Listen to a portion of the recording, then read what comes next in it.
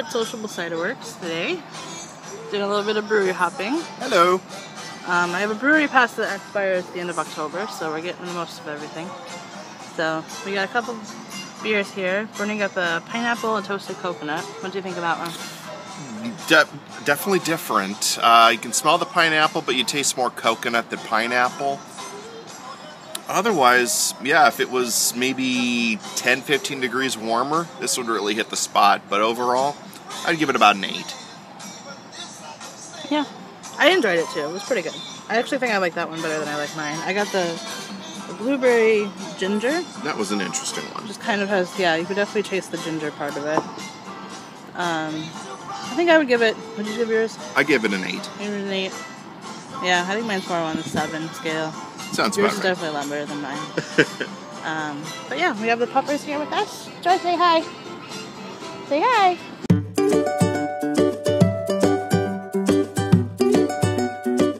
So our next stop today is Bauhaus, which has a really cool, like, artsy thing to it.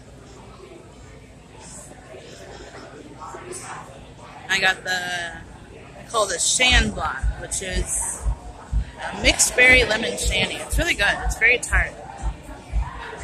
It ain't killing me, Smalls. It's great. I think I give it an 8. Yeah. A solid 8. I tried the short pants, which is kind of the same thing, but this has the berry in it. Say hi, Joy. Hello. That's our dog, always enjoying the attention. What do you think of it? I give it about 8.5. It's definitely better than the cider I had at the previous place. Very good.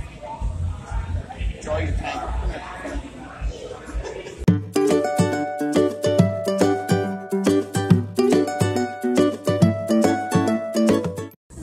Next up is 612 Brew. I got the heavy metal lavender and pink peppercorn. It's actually really interesting, really good. I think I'd give it a good 9. It's actually really, I like it. And Bernie just went with it's Oktoberfest weekend, so Bernie had to go with Oktoberfest. Oh, yeah. What do you think of it? It's good. I give it a 9, meaning 9, not no.